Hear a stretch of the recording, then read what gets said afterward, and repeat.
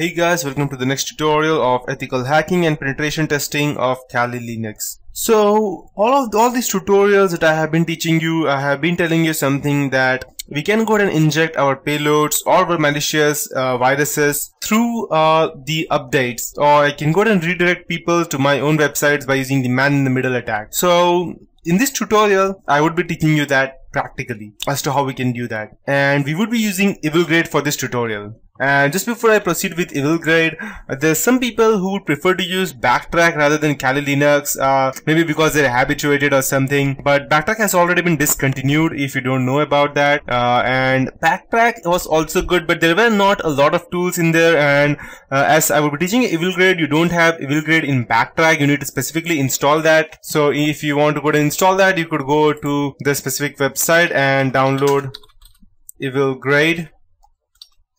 And you can download it from over here. You will be getting a TGZ file or something like that. And once you go ahead and download that, you can go ahead and use the tar space xf. If you go and download that over here, you can just type tar-xf and just type the name of the specific file that is for the EvilGrade, and it will extract. And after it's extracted, you can just type period slash and then the Perl file's name, and it will get installed. But over here in Kali Linux, the best part is that it is inbuilt. So I can just type EvilGrade and it will start.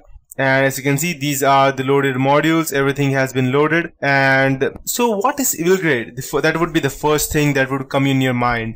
So EvilGrade is a modular framework that allows the user to take advantage of poor upgrade implementations by injecting fake updates. So it comes with pre-made binaries that are agents and a working default configuration for fast penetration testing. And it has the best part is that it has its own web server and DNS server modules. It's very easy to set up new settings, and it has also auto configuration when new binary agents are set. So extract the EvilGrade if you're using Backtrack and run it by using commands such as tar space xf fz and whatever it may be in the file's name. If there is an error, then you need to go and check over the internet why it has some kind of error, because mostly probably people who are running Backtrack may come to an error, but I would not be teaching you that because I am teaching this for Kali Linux, and Kali Linux is far or n times better than Backtrack.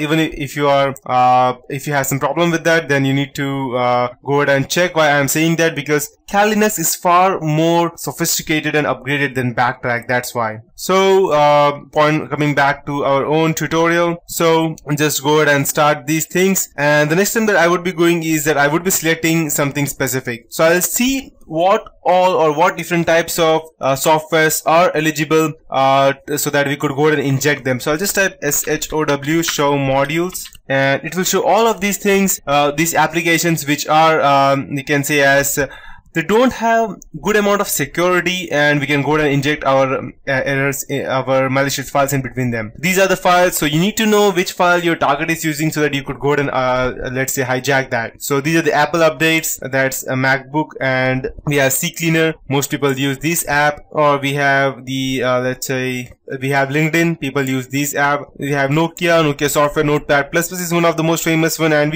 I would be using that today. We have OpenOffice, and we have QuickTime that normal people use, Skype, Speedbit, SunJava, TeamViewer, VirtualBox, VBox, VMware. So we have, and the best part is Windows Update. I won't be using Windows Update. I will be teaching you that at a later point of time. Today I would be using the Notepad++ application. So in this tutorial, we would be targeting user who use Notepad++. So when they are updating that application automatically, it will be caught in my trap. So to use modules, simply go ahead and run configure Notepad+ and just hit enter. And after that, to view the options, you can set up the use command show options. And in the image over here, there's a virtual host. That means that when the victim update their Notepad+, it will open a URL notepad that is plus.sourceforge.net. So we will later see how we can go and use this address. And Notepad++ is from the website sourceforge.net. So all the updates will be downloaded from over there, but we would be slightly going ahead and injecting our own payload and going ahead and let's say for example redirect their website from sourceforge.net to our malicious payload in between and then redirect it to the source port so that updates will be installed along with our virus as well. So the next step is setting an agent. I will be configuring this agent to create a shell reverse TCP using MSF payload, but I believe MSF payload will be deprecated by now. So let me check, because the last time I used it was MSF payload. Yeah, MSF payload is deprecated and we will have to use the MSF Venom instead. I'll just close this and open a new one.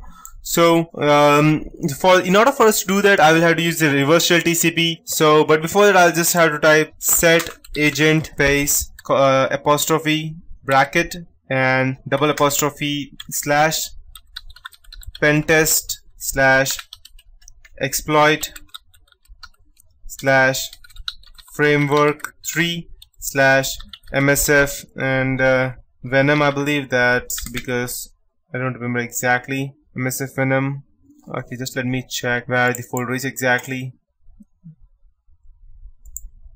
MSF Venom, and it would be MSF Venom Windows.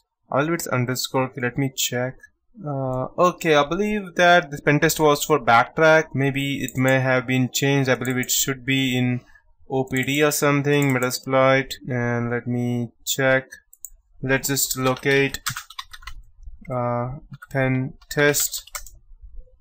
Okay, OPD Metasploit app, and let's locate MSF Venom. Okay, we have MSF Venom at OPD app MSF Venom. Perfect. MSF. Okay, I need to change these things. OPT slash. Okay, I'll just go down and close this and open it once more because I have already used that. So instead of me typing all of these things, to just use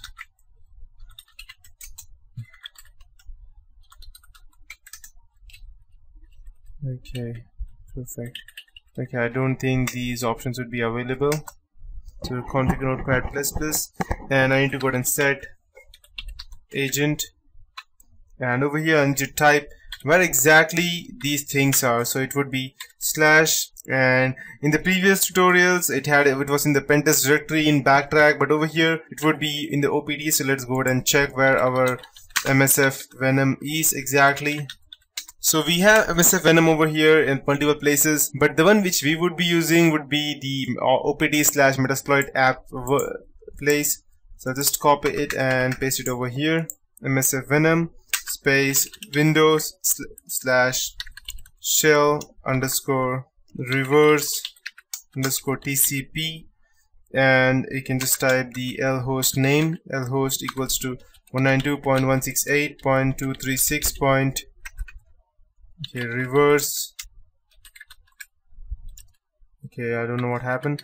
Reverse underscore TCP lhost equals to 192.168.236.130. that is my IP address, and the L port, that is the local host port, equals to 1234x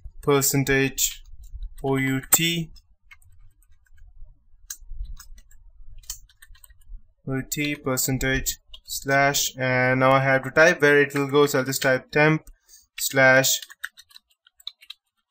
notepad+.exe, and then I'll need to go ahead and just type percentage. I need to go ahead and close this out, percentage slash, and let me check if I missed anything. Perfect.